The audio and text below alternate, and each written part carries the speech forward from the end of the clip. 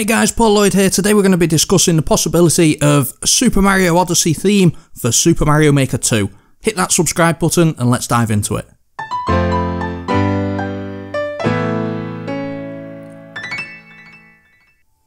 So we've all seen the picture by now of game styles, and we've got Super Mario 3D World, and then there's one missing next to it, and it looks like we're going to feature another one in E3 or maybe as some DLC later on in the year. And that's got me thinking about other styles that we could have in Super Mario Maker 2. Now, in a previous video we discussed the Paper Mario theme with fan art, and that was amazing. The link will be at the top of the screen now if you want to go and check out that video.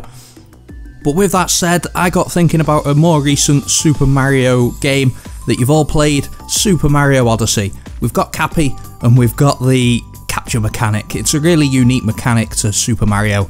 It works really well in a 3D environment, and I think it could work well in a 2D environment as well. In December last year, Darby from Blue Television Games played through Mario 2 DLC, which is basically a Super Mario Odyssey made in 2D. It's really good. You can see the footage now. The link will be down below. Make sure you head over to Darby's channel and hit that subscribe button. So while I was thinking about the capture mechanic, I was thinking, I wonder what that would be like in multiplayer. So you've basically got 4 people on screen, 3 of those guys are enemies and 1 is Mario with Cappy. I think that you could control the enemies and have a sort of a versus battle royale style where you've got to try and either kill Mario, or if you make a pacifist level you could all try and help Mario and work together towards the goal.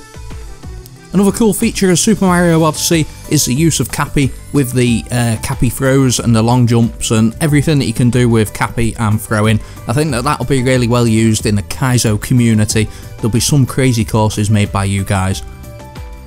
I think Nintendo as well, they'll find a way to encompass motion controls into Super Mario Maker 2, and I think throwing the cap would be a great way for them to do that.